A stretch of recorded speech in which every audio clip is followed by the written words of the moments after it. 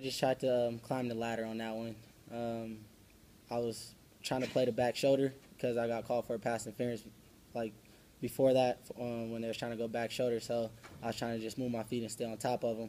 Then I seen them throw it, so I went up and got it.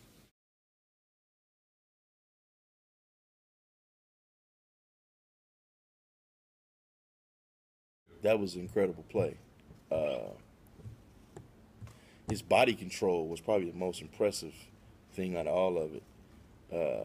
And he jumped pretty high as well. So, the thing that he made that play, which I'm happy he made it. But, when he's healthy now, he can be – he's a pretty instinctive player.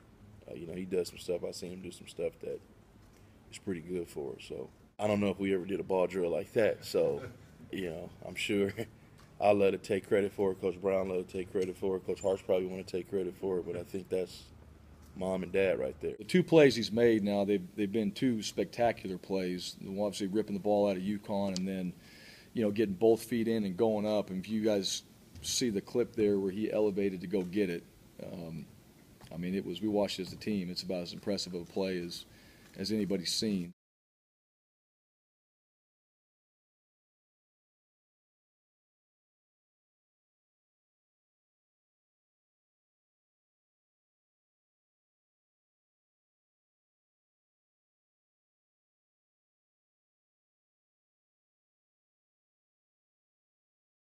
It was 3rd and short, so we talked about how when they're up under center, they like quick game.